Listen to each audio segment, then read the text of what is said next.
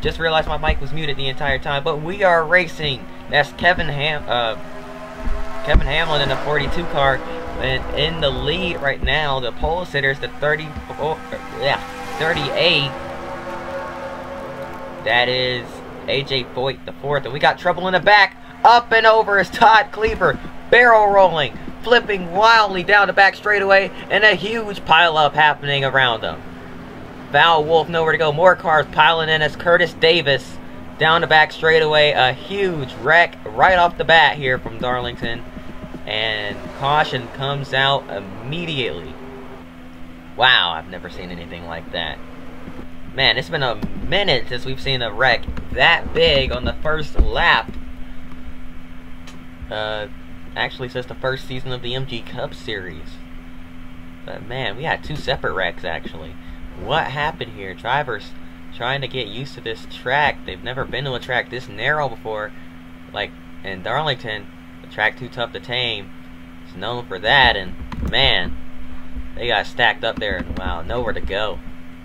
So the 56 of Kevin Grubb gets into the back of John Wood. Sends him down the race, or up into the outside wall. The 56 goes back down the racetrack, collects a few more. Here's the 4 of Mike Green, the 49 of Derek Cope getting a piece, the 78 of Jerry Robertson. Now further down, they started wrecking again down the backstretch, and a couple guys that avoided this first wreck didn't avoid the second one, and it was started when the 66 car of Scott Wimmer got up into the outside wall, couldn't get off of it. He's stuck up against the wall getting that Darlington stripe, and then goes from getting the Darlington stripe to wrecking.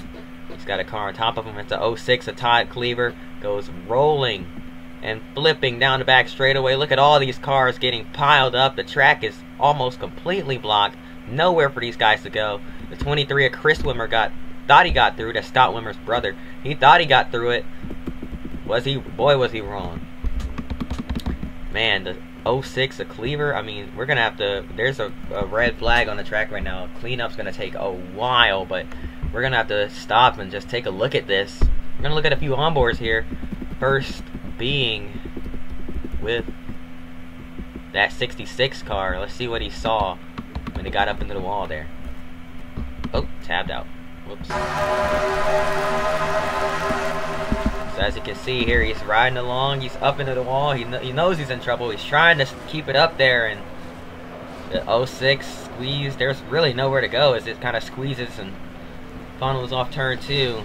And then, man, wow, that's carnage. Pure chaos. I mean, a lot of good cars taken out in that right off the jump here from Darlington. And it's really unfortunate. Tim Sauter thought he made it through and got into the back of let's ride on board with Robbie Gordon here in the 7 car. Oh, this gets hit from behind. He gets on the brakes and gets hit from behind by the 33 of Hornaday, and man, wow, speaking of Hornaday, let's ride on board with Ron Hornaday here. Gets hit by, oh, so Gordon got hit by the 01 of Jay Sauter, actually, then got hit by Hornaday, and then, man, Hornaday went for a ride. Let's, Papyrus racing cars always have an onboard camera on them, so let's ride with Val Wolf here in the 08 machine. He just narrowly avoids that first wreck. Gets a small piece of that there. Rolls down the backstretch. She thinks she's gonna find a way. She realizes she can't. She gets on the brakes. She sees a hole, goes for it. It closes up, and yeah. Lots of good cars taken out in that, but Val Wolf didn't seem to get too much damage. But a lot of good cars with heavy damage here from Darlington. So a quick caution, quick red flag. Not even a lap into it here. And we're going to take a quick break. We'll be right back after this. Alright, here we go. We are back from Darlington. Getting ready to kick things right back off where we left off. And oh boy, was it crazy where we left off. The 08, Val Wolf still on the racetrack right now, but she is a lap down, the only lapped car on the track right now. The 38, AJ Foyt IV, still your leader. The 42, Kevin Hamlin's moved up in the second. Dale Jr. has fallen back to fourth in that number 8 car. And the 30, Stedman Marlin, has worked his way up in the third. Here we go, through 3 and 4. Val Wolf gonna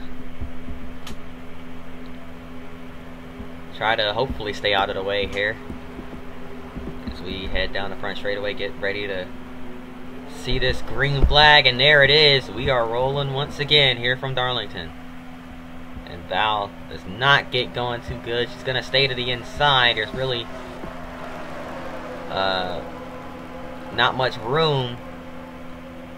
And there's the bottleneck. There it is. They're getting all stacked up here trying to avoid the 08 car.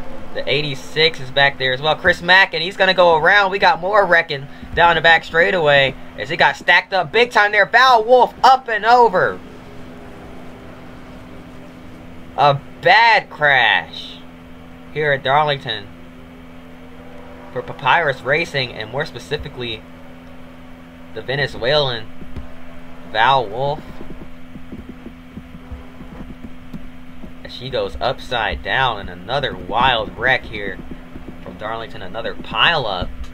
These drivers a lot less experienced, mixed in with some very experienced and aggressive drivers, and it just doesn't play out too well. They're not really sure what to do here because it's stacked up. You see the 86 gets loose off the corner. I'm not sure if they made contact or what. We'll have to see. It's not really, you can't really see too well because there's other cars right there. It doesn't look like the 31's too close, but he does get loose. Bounces off. Oh man, there's Steve Park in the 31 car. And I mean, all these guys just get stacked up, and then the 08 saves it, but then here comes Hornaday with a full head of steam, just sends her right up into the outside wall, head on into the outside wall, and she gets toppled over onto her roof. Man, some wild stuff here from Darlington. You see the 88, Mark McFarland gets collected. Brad T. Steve Park gets it rolling again. Chris Mack trying to work his way back, or excuse me, Jerry Cook trying to work his way back through. That was Jerry Cook that got loose, not Chris Mack. Cook making his first start here from Darlington. Just trying to get his feet wet with some of these intermediate tracks, and well, not a good introduction. Picked probably the toughest track to do so, to make his debut, but still not a very good introduction to intermediate track racing. Hopefully we'll see him back. Chris Mack out of action though after that horrible wreck at Watkins Glen, so we'll see how things go from there.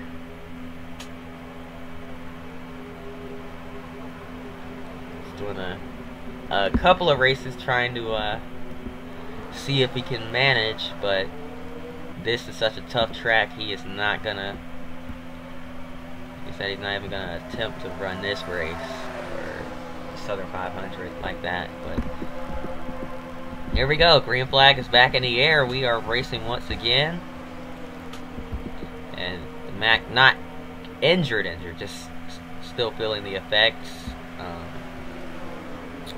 Nothing serious, nothing that'll keep him sidelined for too long. He's just out.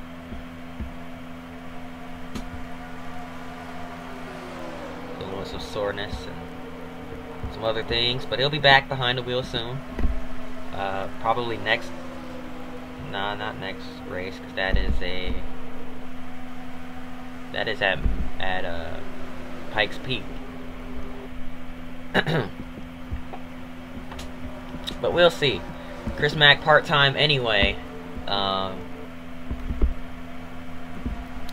this season for both divisions. Was originally supposed to run the full season for the MG Cup Series and part-time in Money Grand National. Decided to run part-time in both. So we'll see when his next race is, but he should be able to run that one. He's not out.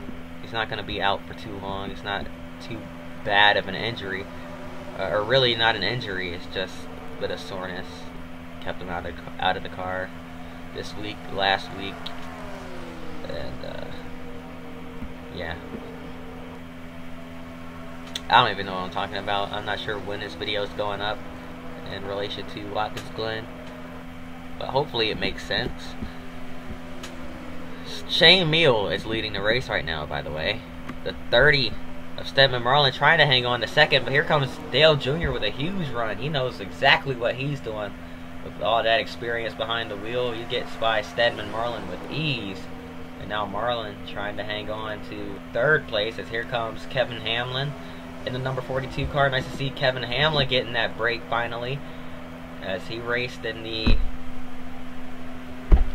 past series, or races in the past series, and doesn't have a ride for next season, but definitely is one to watch. The inaugural past series champion last season, and looking to just finish out this season, but now gets a ride in the Chip Ganassi owned 42 car part-time, sharing it with Casey Mears, and Juan Pablo Montoya will be in the car at some point. Mears did a majority of the races, and now these two looking to fill in the rest.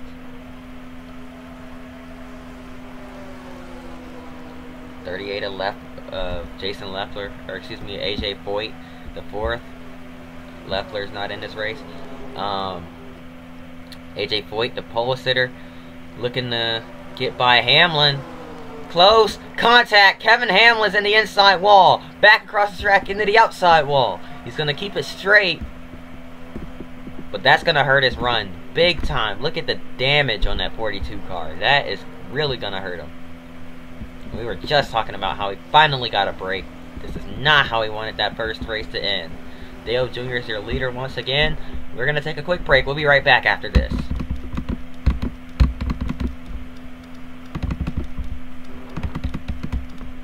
Alright, we are back, and we're under caution for an incident. Not sure where.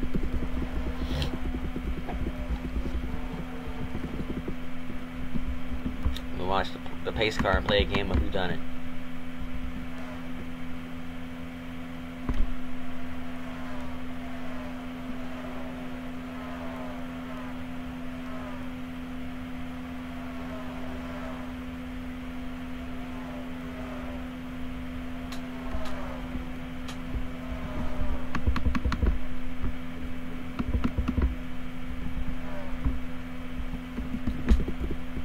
Okay. Everyone looks fine. So, I'm not sure what exactly happened to bring out the caution, but it looks like there may have been some debris on the track or something. There's a lot of damaged race cars out on the track right now, so wouldn't surprise me. Green flag back in the air. We're racing once again here from Darlington. Here comes AJ Foyt, the 4th once again. On the inside, Dale Jr. side by side. Here comes Stedman Marlin. Next to Shane Meal, the 19, a Chad Blunt up there as well.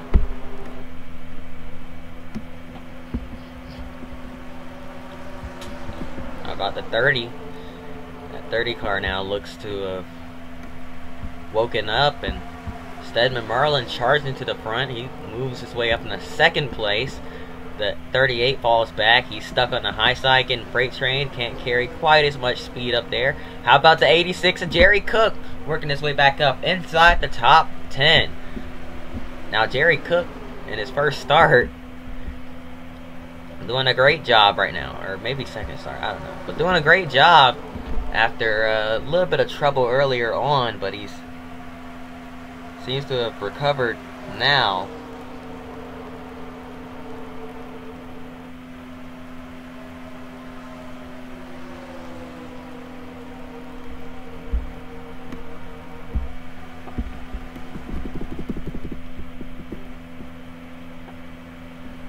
Battle for second tightening up.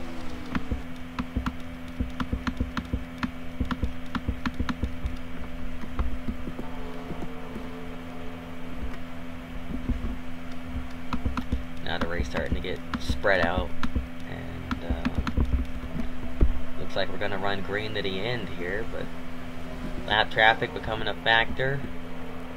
Not really. Dale Jr. is gone. He is putting a whooping on the field. 5 seconds over AJ Foyt the fourth in that 38 car. And whoa, who spun? It's John Andretti in the 10 car. Goes around on the front straightaway, but down low, out of the way. Got spun by our race leader, Dale Jr. He's out of the way and gets it going again, so it's not going to be a caution, but quick spin for Andretti. And he about drove back up into the traffic, so that could have been a caution, but everyone made it by him, so looks like he's fine for now. He's just going to lose a couple positions, but keeping it green. Dale Jr. Continuing on this dominant run from Darlington, and he's gonna come around the 5 to go.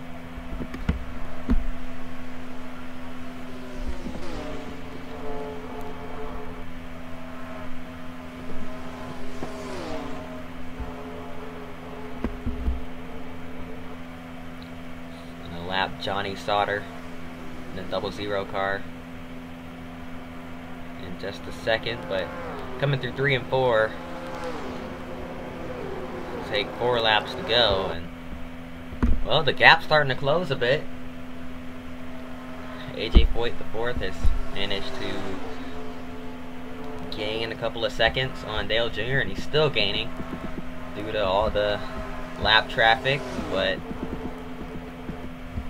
looking at how many cars are in between the two, I think it's highly unlikely that the 38 will get there. He's going to have to deal with all those lapped cars, and Dale Jr., he's got just one more ahead of him, and it's debatable whether or not he'll even catch him, because it's a teammate, the 11, Paul Menard, so similar speed in those cars, and well, Menard's had a pretty rough race. So he may just let the 8 car by, but either way, these two probably not going to hold each other up. Coming around 2 laps to go.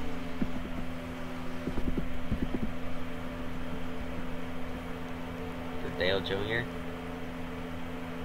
As we watch from your spectator cam, and he is going to catch Menard, and the absolute worst spot to catch him, right off the exit of turn 2.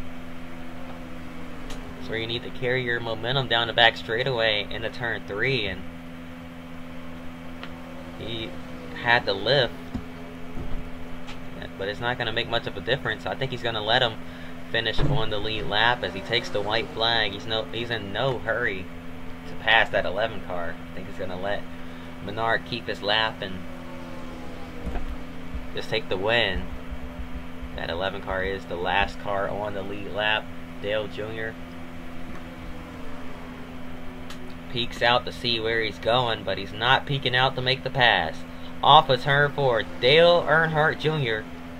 is going to get the win from Darlington.